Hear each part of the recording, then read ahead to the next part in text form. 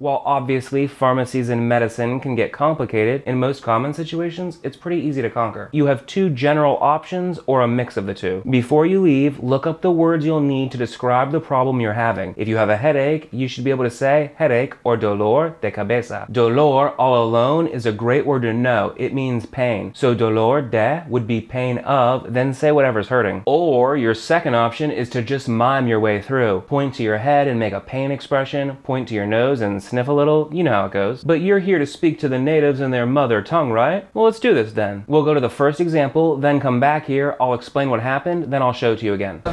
Hola, buenas. ¿Dolor de cabeza? ¿Algo para? ¿Y cuánto cuesta? 5.45. Okay. I walked in and said, dolor de cabeza? It should have been dolor de cabeza, which is headache. He handed me something right away and I asked, ¿Cuánto cuesta? How much does it cost? He answered, 5.45, $5.45. I said, okay, gave him the money and left with my headache medicine. Simple enough, no? Hola, buenas. ¿Dolor de cabeza? ¿Algo para? ¿Y cuánto cuesta? 5.45. Okay. In this next one, she asked me a question I wasn't expecting. Hola, tengo dolor de cabeza. Sí. ¿Ya? Algo. ¿Tiene ibuprofen? Sí. ¿De 600? ¿Cómo? ¿De 600? ¿El fuerte? Sí. ¿Cuánto cuesta? 1,90. Así esto se ha autopagado, ese papelito. Muchas gracias. Gracias a ti. Ahí. Buen día.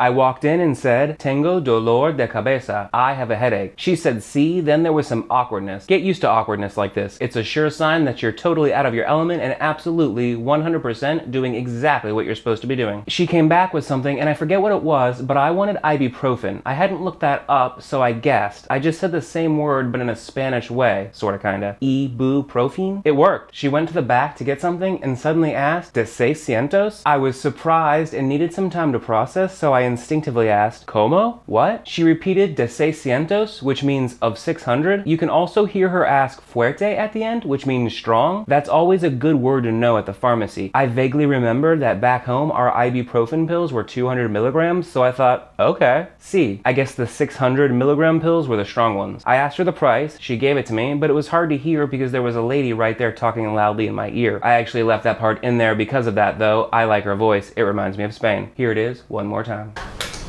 Hola, tengo dolor de cabeza. Sí. ¿Ya? Algo. ¿Tiene ibuprofen? Sí. ¿De 600? ¿Cómo? ¿De 600? ¿El fuerte? Sí. ¿Cuánto cuesta? 1,90. Así esto se ha autopagado, ese papelito. Muchas gracias. Gracias a ti. Ahí. Buen día. So if you have a problem in a specific area, say dolor de, then point to your problem area. If you want a specific medicine, just try the name you know in English, but Spanishify it. The harder your problem is to explain, or the more you care about getting a specific medicine, the more important it is you look up the words you need before you leave. Okay, one more example. I'll show it to you, then we'll come back here to analyze it, then I'll show you the same clip again. Hola. Hola, estoy constipado. Sobres en cápsulas. Cápsulas. Nada más. Nada más. 6,70. 6,80. 70. 70. Muchas gracias. Y los 10. Gracias. Hasta. Chao.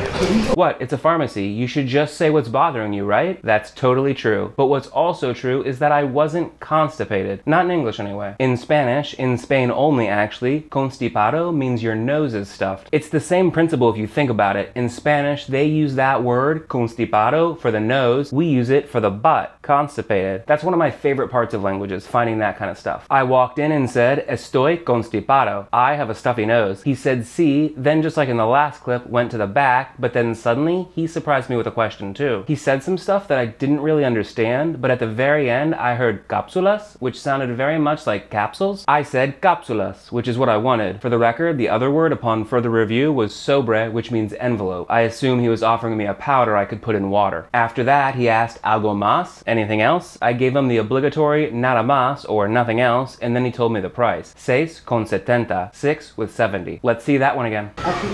Hola. Hola, estoy constipado. Sobres en cápsulas. Cápsulas. Nada más. Nada más. 6,70. 6,70. 6,80.